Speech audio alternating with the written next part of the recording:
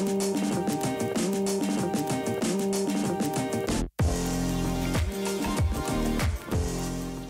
guys, welcome back to EcoBoost. My name is Kate Arnell and thanks for stopping by. A few people have asked me what I use as my zero waste grocery shopping kit, and it's something that I think varies for everybody depending on circumstances and how easily you can go grocery shopping, and whether you've got your own car or whether you have to walk everywhere like I kind of do. And it also depends on the type of shops that we've got near us. I just want to give you guys a heads up that, as many of you know already, I do eat meat.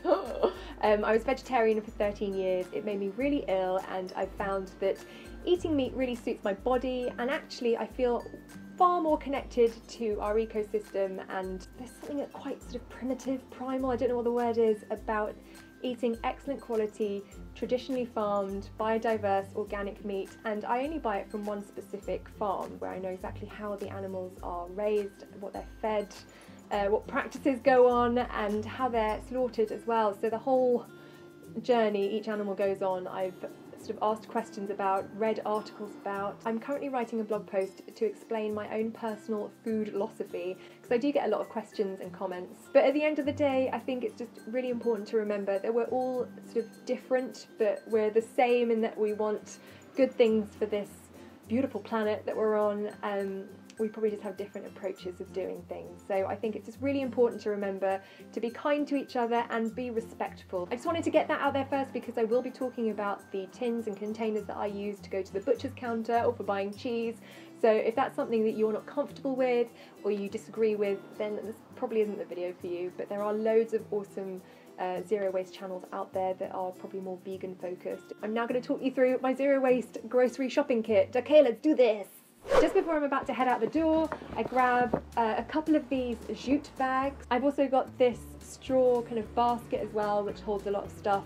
I always throw in a couple of extra cloth bags, the larger ones, that mean that if I do end up buying more than I thought we were going to buy, or if there's an item which I hadn't factored in but I've been reminded of whilst I'm out and about, then I've got a couple of extra bags just in case that I can throw over my shoulder. So I'll shove those into my jute bag before heading out the door. Next up, tins. So I take this one and then usually two shallower ones with me.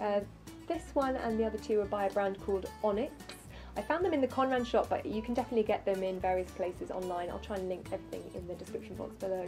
So these are really useful, not only for buying meat at the butcher's counter, but also once I've got that home, let's say I bought a piece of stewing beef or something, I could just leave it in that tin and put it straight in the oven and let it cook. So I don't necessarily have to put it into a separate roasting dish if I'm feeling really lazy, and I do that from time to time, so that's really good. I wouldn't put the lid in because it's got a silicone rim. I've started using this one for buying a whole chicken now. You might remember that I used to use a large plastic box if you've seen my How I Tried to Shop with Less Packaging video, filmed ages ago. I had long hair in that one. I've now started using this. I didn't actually think a whole chicken would fit in there, but it does. So I wouldn't cook a whole chicken in that because it's pretty snug inside, shall we say, but it definitely works as sort of a vehicle for transporting my chicken home. We also found this brand called Elephant Box, I think.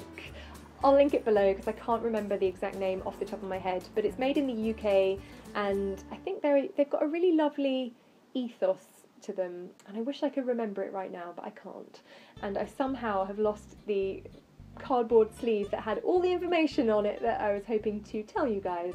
So instead I'll just link them in the description box below. But this is a stainless steel kind of lunch box, but it's also a really useful extra stainless steel tin to take with me if I want to go grocery shopping, or if one of the other tins is in use, then I can use this. My husband mostly uses this as a lunch box, which is kind of what it's designed for, I think. But I do pinch it from time to time and use it as part of my zero waste shopping kit. Small cloth bags. These are really useful, and I'm rarely out of the house without at least one or two of these in either my pocket or my handbag. But I always throw a couple of these into one of the larger jute bags for when I'm going to go grocery shopping. I do mostly though let whichever vegetables I buy kind of just sit loose in my bag. I don't feel like I need to have a bag for potatoes, a bag for carrots.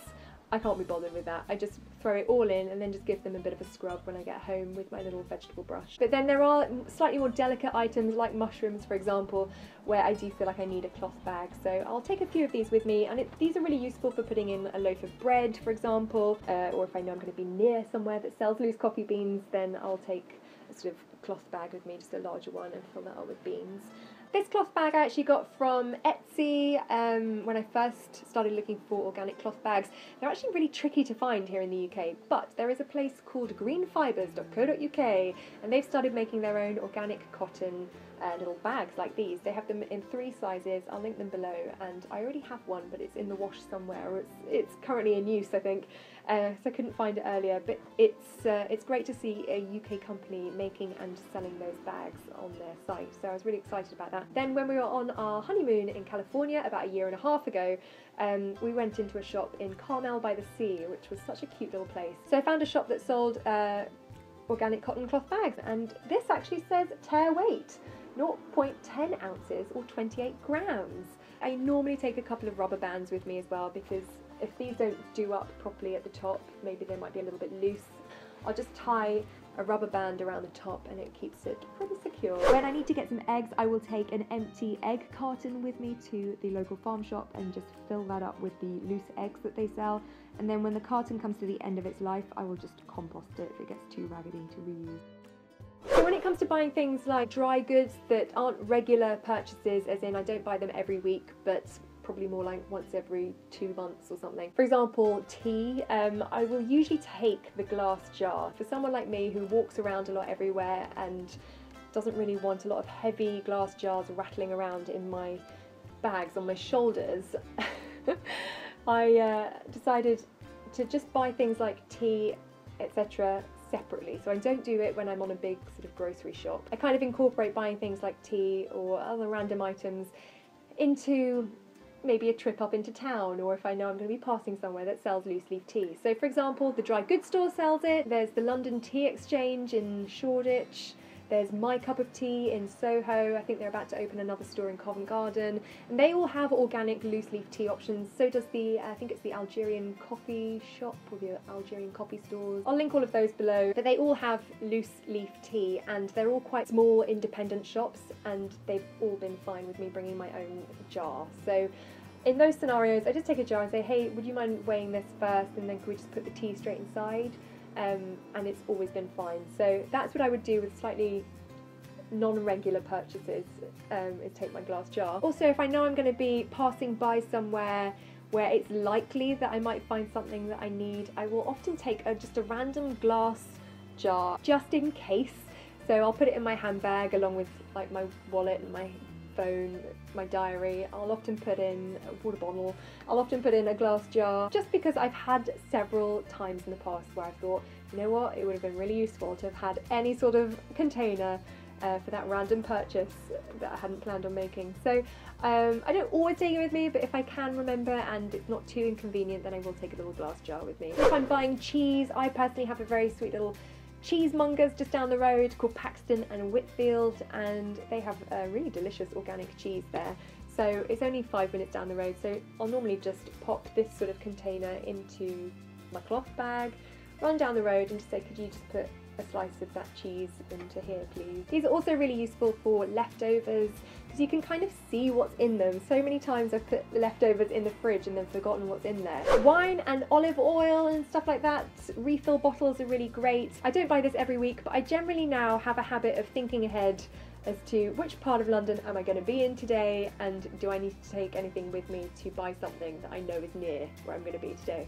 For example, if I know I'm going to be in Fulham, the Whole Foods there has a red wine refill.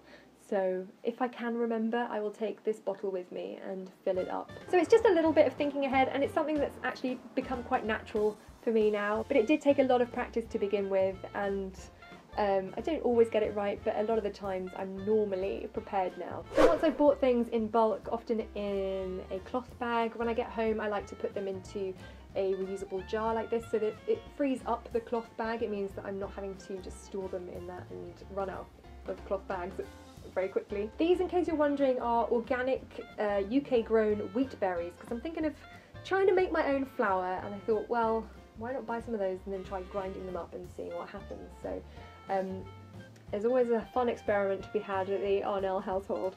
Things like yogurt and tomato passata, maple syrup and apple cider vinegar, all those sort of store cupboard staples, I try and buy in glass jars. I haven't got a refill option for those. And for milk, I've signed up to a milk delivery from Milk and More, and they deliver in glass bottles which are returnable, and then I can recycle the foil cap. And that's it, guys. It's kind of a very pared down, quite basic, go with the flow, zero waste kit, but it's what works for me and it hasn't let me down yet. If you've got any hero products that have made your zero waste shopping experience even more smooth, then put them in the comments. It's really interesting. Thanks so much for watching this video. If you enjoyed it, please hit the thumbs up and remember to hit that subscribe button if you haven't already and you fancy sticking around, and I'll see you in the next one. Bye.